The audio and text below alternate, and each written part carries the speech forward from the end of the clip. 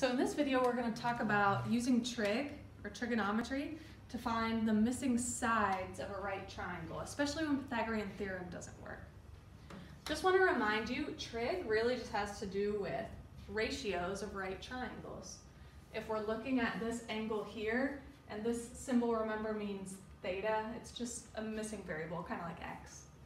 If we're looking at this angle, that's the hypotenuse of the triangle because it's across from the right angle. This is the opposite side because it's across the triangle from that angle. And this is the adjacent side because it's right next to the angle, touching the angle. And then when we compare different ratios, we just give them names. So opposite over hypotenuse is sine. Adjacent over hypotenuse we named cosine. And then opposite over adjacent is named tangent. You can remember this by so, ka, toa. Sine is opposite over hypotenuse. Cosine is adjacent over hypotenuse. Tangent is opposite over adjacent. All right. So let me clear that out.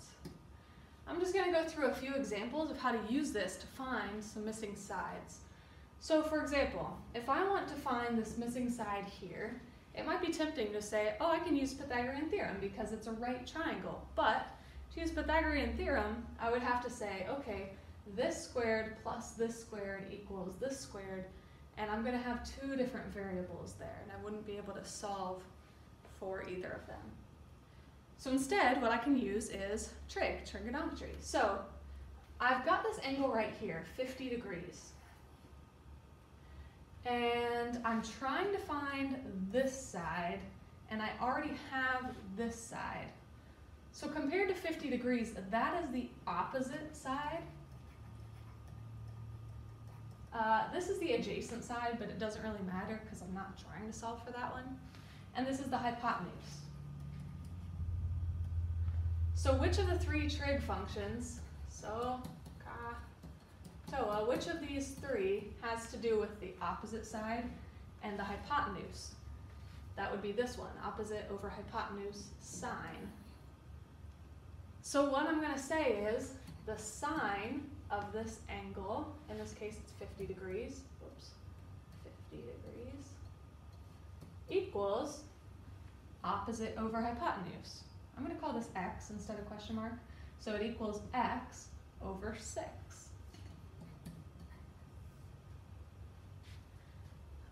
Remember, sine has to be attached to something. It doesn't just exist on its own.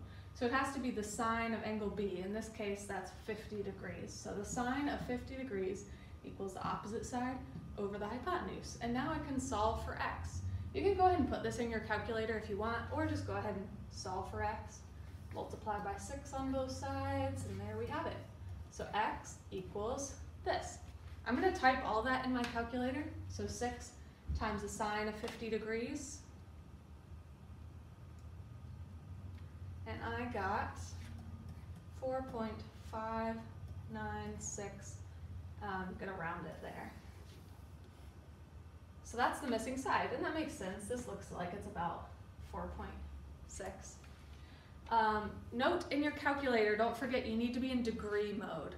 The mode button's right at the top here, and it's on the third line down. You need to not be in radians, be in degree mode. Or if you type this into Google, you literally type 50 degrees, the word degrees. Okay, let's try another one. On this one, I'm given a 55-degree angle. This side is 4, and I'm trying to find the hypotenuse. So I want to know the hypotenuse.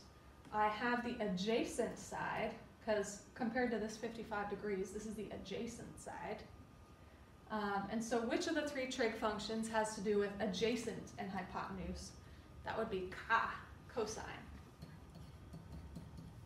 So I'll say the cosine of 55 degrees equals, and you can put parentheses around that or not, it doesn't matter. Cosine of 55 degrees equals the adjacent over the hypotenuse, so 4 over x.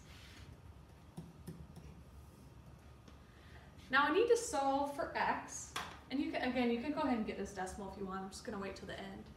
You can go ahead and solve, well, I need to solve for x.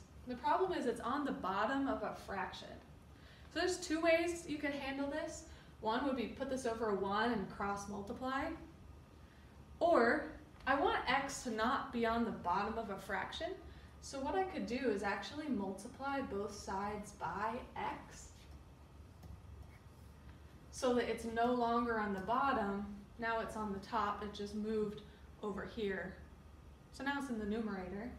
So now I've got x times the cosine of 55 degrees equals 4. Now to solve for x, since these are being multiplied, I'm just going to divide by the cosine of 55 degrees. Remember, those are attached. Don't just divide by cosine. Just like if I had x times the square root of 55 equals 4, it wouldn't make sense to like divide by the square root. The square root doesn't exist without whatever's in it.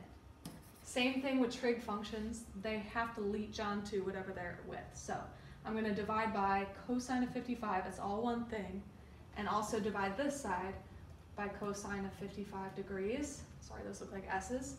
And now I have x by itself. It equals this. Again, just type it into your calculator. 4 divided by cosine of 55 degrees. And I got 6.97. That's again rounded. Does that make sense? Yes. That the hypotenuse would be bigger than the leg. That makes sense. Let's try another one. We got triangle dog here, DOG. Again, I can't use Pythagorean theorem because I only have one side. So we're going to have to use a trig ratio. It gave me an angle, so I'll be able to do that. I just need to know which of the 3 trig ratios to use. This is the hypotenuse, so I need to have something to do with the hypotenuse. This is the adjacent side because it touches it, and this is the opposite side. So which of the trig ratios has to do with opposite and hypotenuse? That would be so sine. So I'm going to set up my equation. The sine of 72 degrees equals opposite over hypotenuse, 8.2 over x, or question mark. This is another one where the variable's on the bottom. So you could put that over a 1 and cross multiply, or do what we did last time and multiply by x so that it's no longer in the denominator, it's in the numerator. Now I've got x times the sine of 72 degrees equals 8.2, and then to get x by itself, just divide by sine of 72 degrees. Type this into a calculator. So 8.2 divided by sine of 72. And so x equals 8.62 approximately. Again, that's rounded. That makes sense to have the hypotenuse a little bigger than that leg. Just one final refresher on sine, cosine, and tangent if you need it. And that's all for this lesson.